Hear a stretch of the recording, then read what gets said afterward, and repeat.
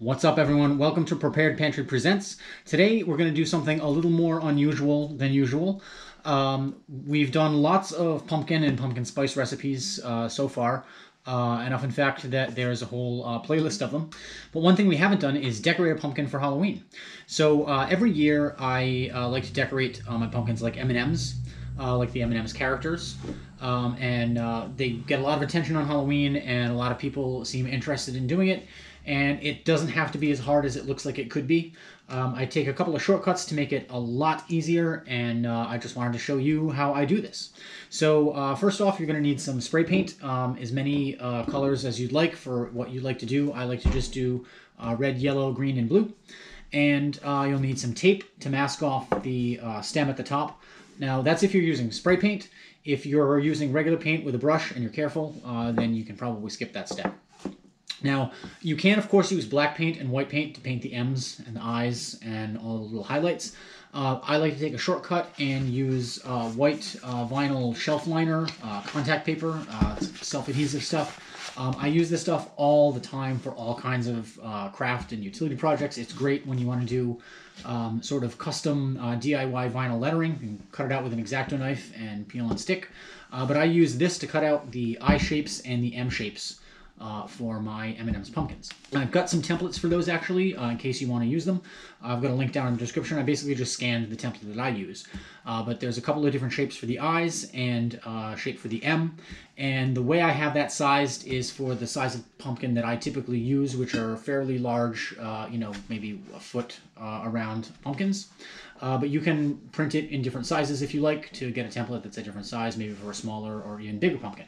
But for me, using the contact paper instead of all the time with white paint and black paint, and for the black paint I just use super big chunky Sharpie. It just saves a ton of time and makes it a whole lot less hassle. So let's head outside and get started. Okay, so before I get started, I like to lay out my pumpkins in the order that they're going to appear when I display them. Make sure I've got the side that I want to put the face on facing forward, and I've got it turned, just the way that I want, and that they're in the order I want, as I said, based on the colors I'm doing. So I'd like to do red, yellow, green, blue, because it's rainbow order. But you may want to think about which pumpkins you use for which. For example, the yellow M&M is the peanut M&M, so it's usually kind of the tall, goofy-looking one. So I use the taller pumpkin for that. But again, you can use any size pumpkin, any shape pumpkin you want. It's very, very simple process. So the first thing we want to do before we paint is mask off the top of the stem.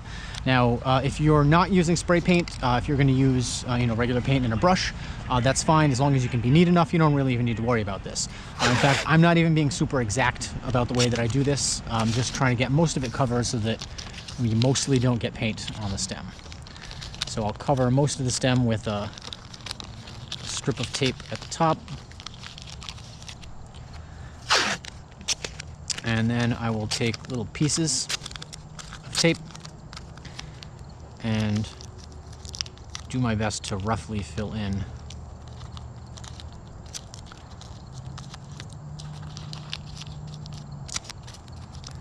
all around the sides.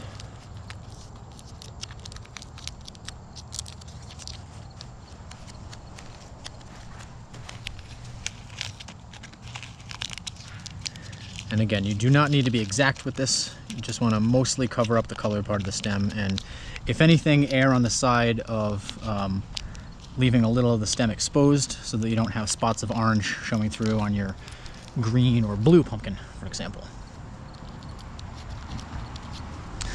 All right, now other than that, all of the pumpkins are clean and dry and free of any loose dust or dirt. That's important just to make sure that the paint sticks.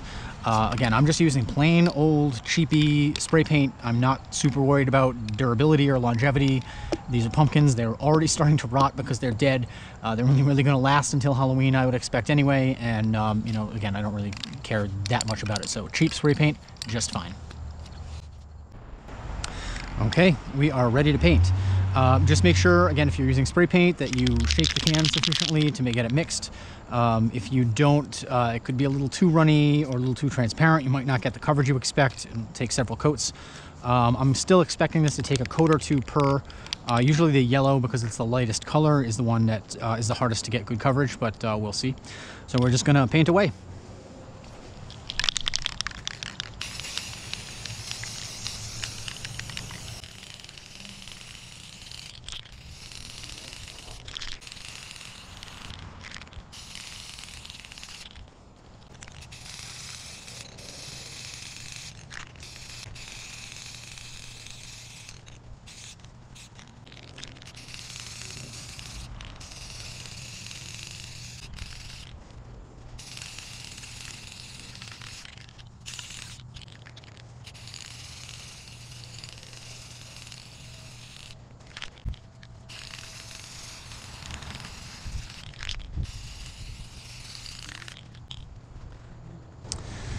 All right, I'm gonna let these dry for a little while and come back and do a second coat. And when they're completely dry, we will come back and put on the faces. All right, we are back and ready to finish up our pumpkins. So the paint is dry and I have removed the tape from the stems, so we're ready to go. And again, there's nothing to stop you from just painting on the M's and the I's with white paint and black paint. I like to just use the shortcut step of cutting them out of vinyl. It's just easier for me. I think it makes for a cleaner looking, more professional result. But again, this is totally up to you how you want to do it. So we're going to first stick on our M. And you usually want it to go a little lower than you might otherwise think.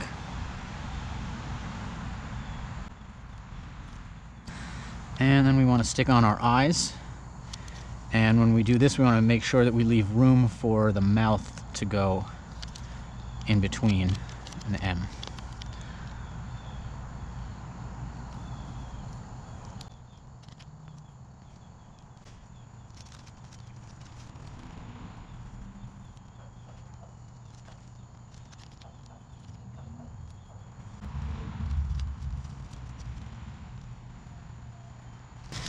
Now for Miss M&M, you're going to want to use the more elongated female eye. I don't know what necessarily makes it more female, but this is how the character is designed.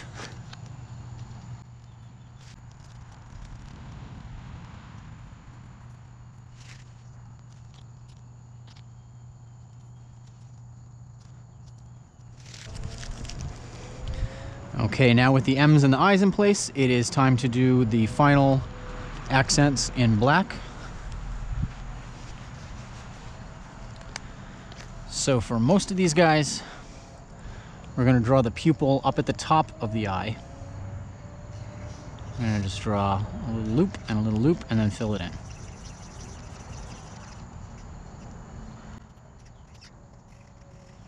And a big old chunky magic marker is really the best tool for this. And we're going to draw a line along the top and just above. Again, this is another reason why you need to make sure the paint's completely dry, or you're never going to be able to draw on it like this. And we're going to make the eyelids. I'm going to draw a couple of lines for the eyebrows. And we're going to draw in kind of a squiggly, goofy looking mouth. And then fill that in.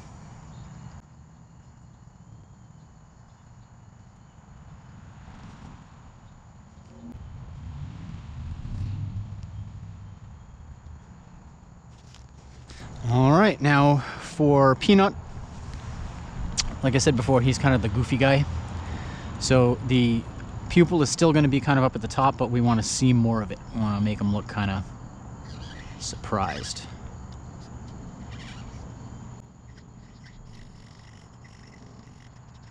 And you know, you don't have to be super exact or artistic with this. Trying to show you how you can do this and get a pretty repeatable result even if you're not super neat about it. Okay, same thing on here. We want to draw a line up along the top of the eyeball.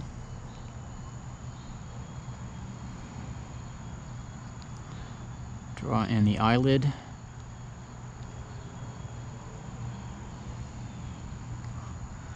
And give them eyebrows.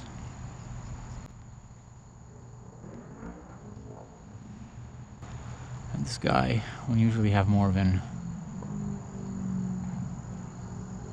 ooh expression on his face.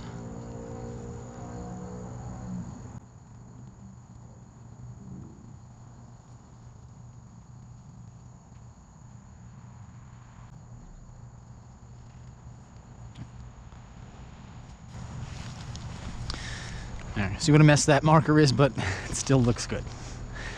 Now for Miss M&M, same thing, right? We're going to put the pupils up towards the top.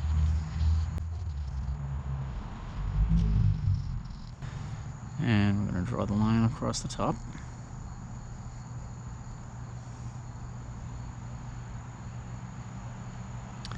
But she does not get eyelids like the others. She gets just a few eyelashes.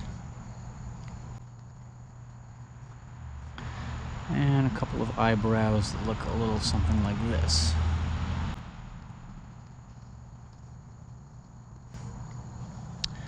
And she gets a mouth that has more of a full lady lip.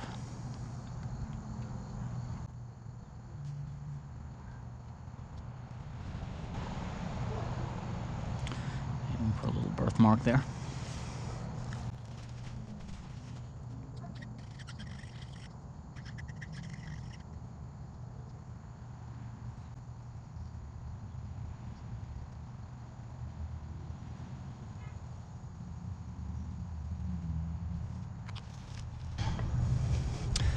All right, we are done.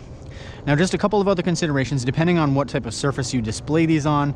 Because of the paint, you may want to put them on something like a saucer or a plate or a tray, just to keep the paint from sticking to like a wood surface. Out where I'm going to put these, they're going to go on kind of a wooden bench, so I don't want the paint to come off on the wood, so I'm going to put one of these underneath. I'm also going to illuminate them with these little solar lights. So I got a 4-pack of these on Amazon for about 20-30 bucks. I've got a link down in the description just in case you want to pick a set of them up. I've actually used 2 of these 24/7 365 on the as footlights over on the patio. They've worked perfectly for years, no issues whatsoever. And the rest of them I just bring out the other 4 just for the pumpkins around Halloween time. And I just put them so that there's one light in front of each one. It shines up on the pumpkin, and it's solar, so I don't even have to worry about it. And that's about it. So I'm going to go get these set up, and we'll take a look once they're out. There you have it. I'm going to try and include some shots of this at night, if I can get some good shots of it at night with them lit up. But other than that, thank you guys so much for watching this video. Please subscribe if you haven't already. Just click the red button down below. Make sure you hit the bell icon so you get a notification every time I have a new video out. And we'll see you in the next one.